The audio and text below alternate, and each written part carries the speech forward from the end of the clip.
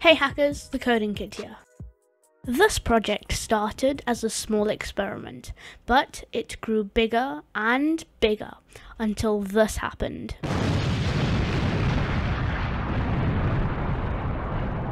But as you can see, I ended up with something quite cool. I think you're gonna like this one. Let's get started.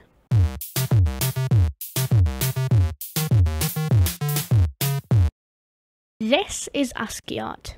It dates back to the 1970s. It's a graphic design technique that draws pictures with characters, which are the letters and numbers and symbols that we type with. It was an amusing diversion for the OGs, the original geeks. I thought it would be fun to write a program to convert a picture into ASCII art. I usually use JavaScript for my projects, but this time I decided to use the most popular programming language in the world, Python. To get started, I needed two things, a picture and the ASCII characters. I decided to use this fun picture of Einstein, and the smallest ASCII string I could find. It's only 10 characters. Once I got those two things, I was able to write some code to convert the picture into ASCII art. First, I imported the image class from the pull library. Then I created a variable for the output file, and I also created a variable for the character map. Next, I loaded the image using the image class from pull, and I converted it to RGB, which has 3 channels, red, green, and blue. I cleared the file, and I realized that I would need a way to convert a pixel to a character. So I created a function for that. Pixel to char. It works by converting the pixel to grayscale by taking the average of each color channel. I divided the grayscale value by the step size, which is 256/10, and then subtracted the result from the largest index value, which is 9. It took me a while to figure this out. We'll take a closer look at this logic later. Then I returned the character map of index, which will give me the output character. Next, I needed a way to write to the file, so I created 2 loops, one for y and one for x. Inside, I added the character to the line. Then I opened the file and wrote the line. In the terminal, I ran createArt.py. I opened this image in Notepad, but it didn't look good with a white background. Next, I tried Sublime Text, but that didn't allow me to zoom out far enough to see the full image. Finally, I used Google Chrome. It has a black background, and it allowed me to zoom out far enough. The image was not bad for a first attempt. It's quite squashed, and the quality wasn't great, but I only used 10 characters. Let's dive into this image to see how it works. Each of these rectangular blocks is a pixel. Some are grey, some are black, and even the white spaces are made of lots of white pixels. Black and white pictures use 256 different grayscale colours, from black to grey to white. ASCII Art replaces each of these grayscale values with an ASCII character. When we zoom out, the eye is tricked into seeing these ASCII characters, like the original grayscale pixels. The ASCII string we used has 10 characters that are ordered by density. They're mapped to the appropriate colour, based on how dense the character is, or how much ink is used to draw the character.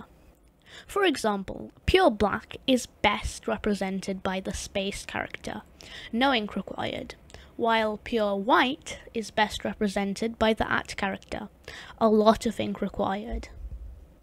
Next, I wanted to try a longer ASCII string. This is a 70-character string, which is much more popular for generating ASCII art. Let's see how Einstein looks when we upgrade from 10 characters to 70 characters.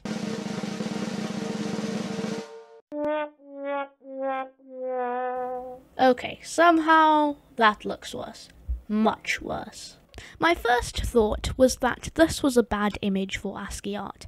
Then I decided to switch to a more standard image.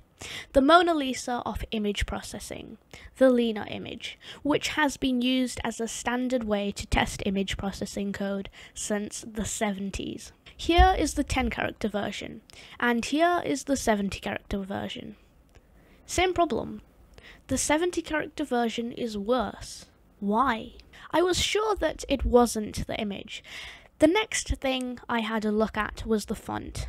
There are more than 200,000 fonts. The font that I used in this case was Courier, which is a popular font and is used in Hollywood movie screenplays. Courier is a monospaced font, which means that every character takes up the same amount of width, which is very important for ASCII art.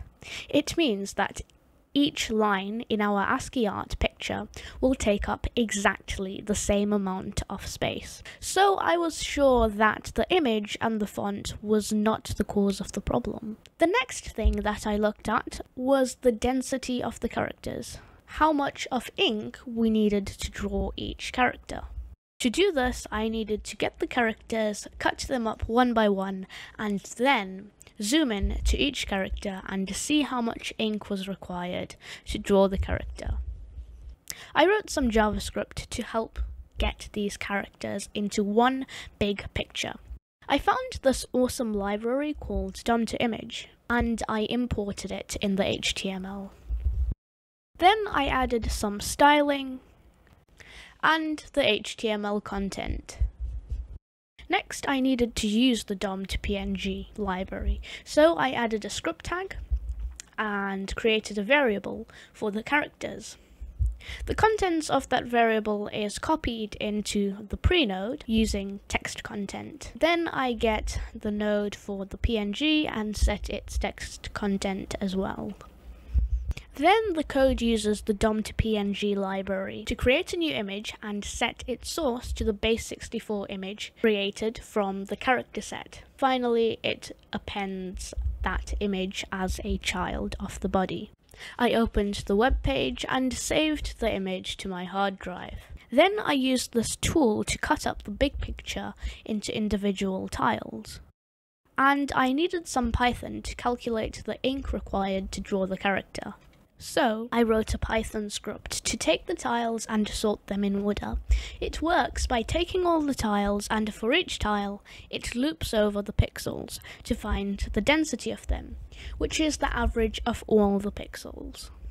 Finally, I looped over the result and printed each character and its density. I plotted the density of the characters to see if they looked okay. Here is the graph for the 10-character string. It's not perfect, but it's not too bad either. The characters on the left are dense, and generally become less dense as we go to the right. Then I plotted the graph for the 70-character string. It looks bad. The characters on the left are not dense enough to represent light grey properly, and the characters on the right are too dense to represent dark grey properly. So that explains why Einstein and Lena look better when using the 10-character string rather than the 70-character string.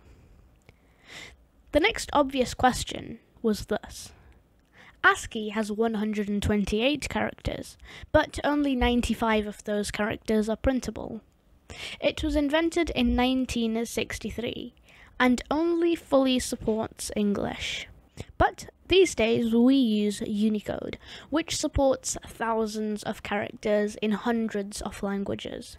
Why not use Unicode characters to make better looking text images? I guess this is called Unicode Art. There are 150,000 characters to choose from. Unicode supports dead languages, hieroglyphics, playing cards, emojis, and even chess pieces. I didn't want to go too crazy, but I felt it was more realistic to just use standard characters from popular languages. So no Bob the Builder block characters. I wanted a language with very dense characters, and the language for that is Chinese. Yep, it requires a lot of ink. So I had English and Chinese. There are thousands of Chinese characters. characters, but I only took the first 700, plus around 100 English characters. That's about 800 characters in total. They should be one big happy family. Okay, so remember when I said that it's important for the characters to take up the same amount of space? Well, Chinese characters are big. They're called full-width characters. The English characters are half-width characters. If I used these characters together, I would get images like these. I had a couple of choices. I could look for half-width Chinese characters. Spoiler alert, I looked, they don't exist. Or I could look for full-width English characters. Good news, they do exist. And because they are wider, they will also help create images with a better resolution, instead of the squashed images we were getting with ASCII characters. I wrote some Python just to print out the characters, and I needed a way to sort them. Fortunately, I already had the Python code to map the characters to density values. So I just adapted that code to search through the 800 characters, find the best character for each grayscale color value from 0 to 255, and output it to the console. So I sorted those characters with the sortDensity script, and yay, I had a new 256 character string. I ran it on Lena, and whoa, it looked amazing. The image wasn't squashed anymore, and it had much more detail. I went back to Einstein to see how he looks. Much better. Let's take a look at some other pictures.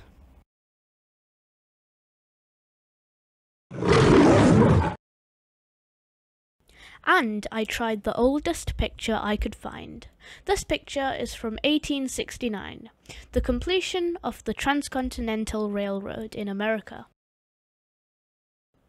Here are some other cool pictures I turned into Unicode Art. There are many ways to take this project further.